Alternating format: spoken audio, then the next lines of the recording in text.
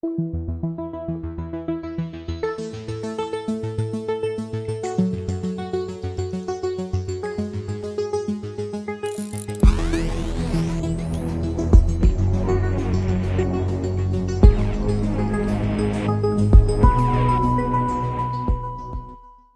think our long national nightmare, if not over, has seen the beginning of the end.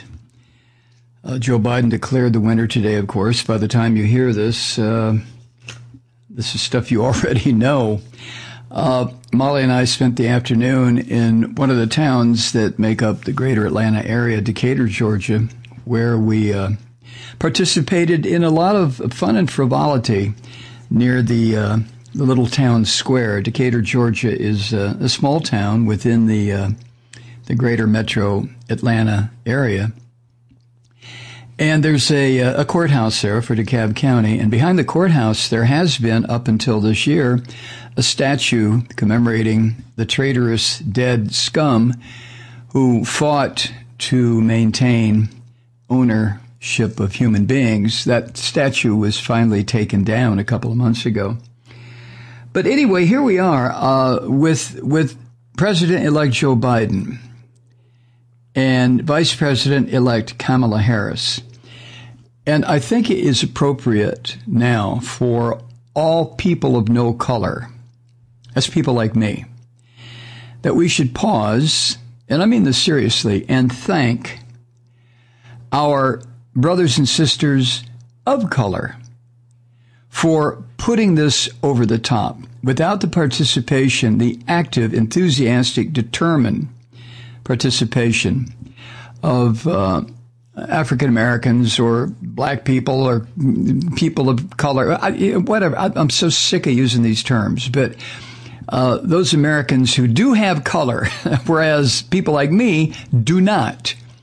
Had it not been for Stacey Abrams here in the state of Georgia, we would not be in a position where both senatorial races will require a runoff on January 4th, I believe, January 5th. Both of them. And it's just time, I think, that white people, I'm just going to go back to the old terms, white people, black people, okay? I believe that white people should finally come to terms in this country with not just the horrors that have been perpetrated against black folk, but the fact that black folk have tried and maintained an attitude of hope and promise and one more day, one more month, one more decade, and we'll get there. We'll get there. Just keep moving forward. That's been the attitude of the black leadership in this country for 300 years. But I think it's time that white people acknowledge this. After what black folk went through and enlightened white people in this country about this year with the Black Lives Matter movement, I realize it started a couple years ago, but this year, it really crashed into white consciousness, I think. And it's about goddamn time. I'm just grateful for all the young people who have participated in the Black Lives Matter movement. White, black, Latino, Asian, all the white folk who not just young people, but older people who have participated, who have acknowledged that it's time to cut the shit. Just stop it. Just for Christ's sake, stop it. Stop being bigots and racists and punks and thugs and fools and accept the fact that we're in this together. We are Americans. And it's just time to stop. And of course, I did not include, and I apologize, for the indigenous people, the Native Americans who have been here for 14,000 years. Them too, especially them. And especially the people who were enslaved in this country for 350 years. Come on, folks. I mean, no shit. And I'm addressing this to white people. Come on. Come on. You know that we can do this. You know that white people can do this. Just get over it. These are our brothers and sisters, and we can never again let some degenerate person like Trump divide us, drive those wedges between us. We just can't.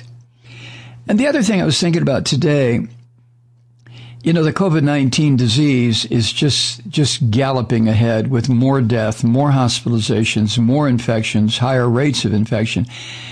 And it seems as though to me that COVID-19 has been a metaphor, in addition to being a reality that has killed 250,000 Americans, and probably another 300,000 are going to die because of the rotten lack of leadership from this monster that's soon going to be out on his ass.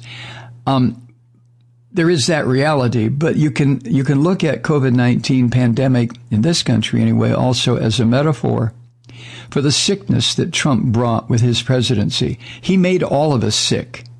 He made every single one of us emotionally sick, mentally sick. The cucumbers who follow him and the militia half-wits, they're sick too. They're sick emotionally, mentally, psychologically. So many of us who are not Trump supporters became sick emotionally, psychologically, just watching this destruction. So to me, the COVID-19 pandemic is a perfect metaphor for what this rotten man has brought to us. Trump may be removed by January the 20th, one way or the other. I hope he resists. I really do. I hope he decides not to leave so that Joe Biden can send in a squad of Marines or federal marshals and take the son of a bitch by the back of his neck and drag him out. But between now and then, there's no telling what's going to happen. One thing that I'm pretty sure is not going to happen is the Republican leadership in this country all of a sudden find that they have a pair and stand up to this monster. There's nothing now that they have to worry about losing. Although Trump can keep talking. Trump will be around in 2022 to try to screw up that election. We know that. If he's not in prison. Even if he is in prison, he'll be doing his shit from a prison cell. That's just Trump. But I would like to see, even though it's not going to happen, Republican leadership step up now and say, okay, we're sorry for what we did. It's over. But this is what Jennifer Senior wrote. Speaking from the White House briefing room Thursday night, Trump tried to delegitimize the 2020 election. The attempt may have been shuddersome, disgraceful, and dangerous, but there's one thing it was not, and that's a surprise.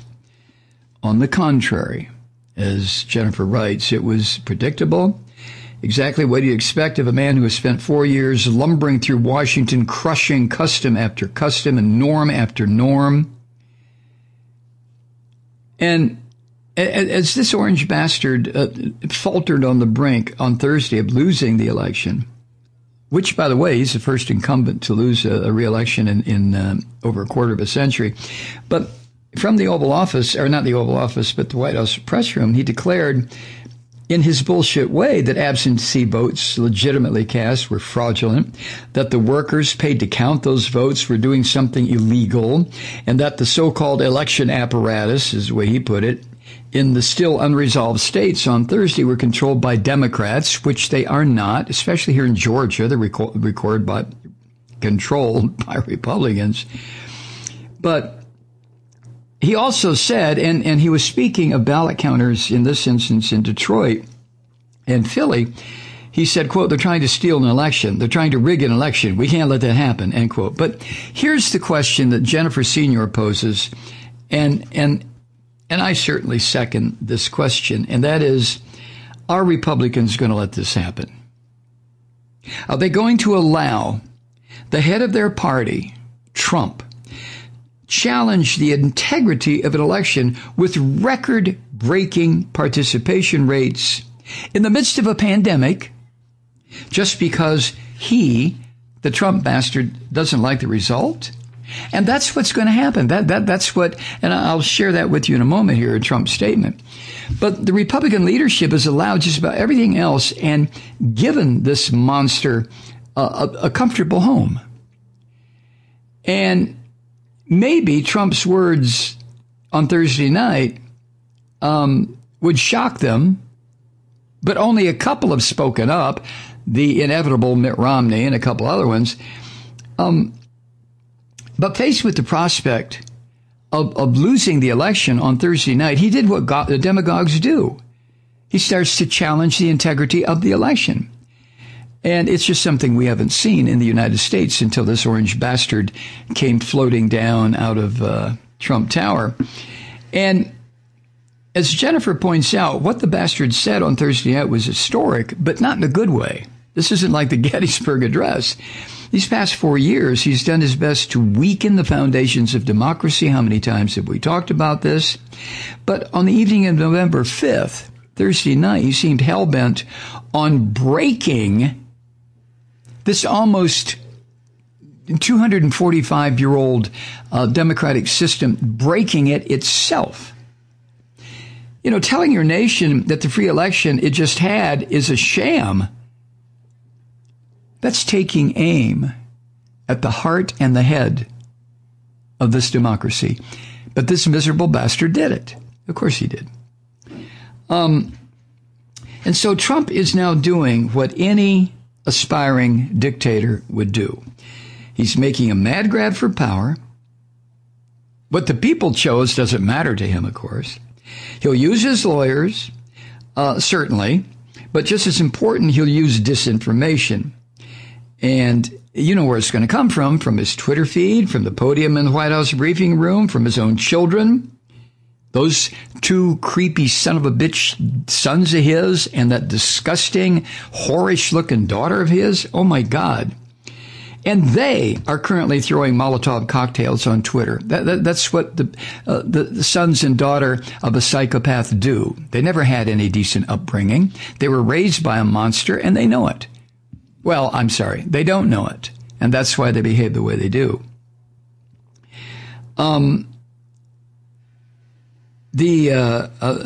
Twitter had to remove a tweet by this disgusting Don Jr. on Thursday. He called on his father to, quote, go to total war over the election to expose all the fraud, cheating, dead, no longer in state voters that has been going on for too long. Jesus Christ. Now, I can laugh, but now more than ever, these kinds of lies and bullshit have consequences. We know this. Those of us who simply shrug them off are either unaware of their reach or don't care. We better care. Their power, their ability to cause real trouble. There was a Facebook group started on Wednesday called Stop the Steal, and was shut down within the space of 22 hours after the company learned that members were trying to incite violence. And it's going to continue. And at that point, it had acquired over 320,000 followers. It became one of the fastest growing groups Facebook had ever seen. There are a lot of sick, effed up people in this country, and they're going to be making a lot of noise over the next, 60 days, 70 days. So anyway, as Jennifer writes, those who've supported Trump have one last chance to make a choice that history won't hold in contempt. A couple already have.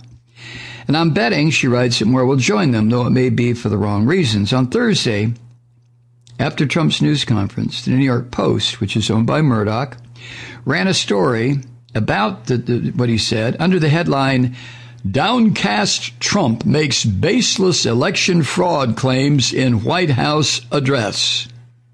End quote. Now, there's no reason to believe that Rupert Murdoch, who owns that paper, had a sudden flash of conscience. Jennifer writes, I suspect that he likes winners, and he suddenly senses that Trump isn't one. And since Trump is a cult leader, now is the moment he's demanding that his followers drink the Kool-Aid.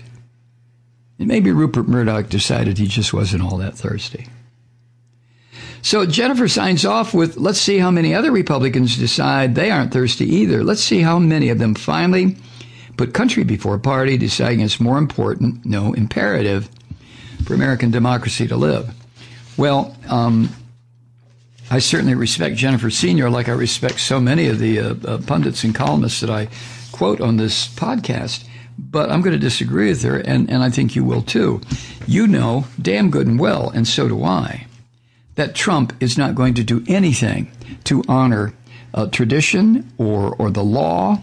That's not him. He's a gangster and an ignorant son of a bitch, and just a worst possible person, I think, that ever has aspired to the presidency. Hi, Truth Seekers. Mike Malloy here. As you know, we've switched formats and are now broadcast exclusively on the Progressive Voices Network.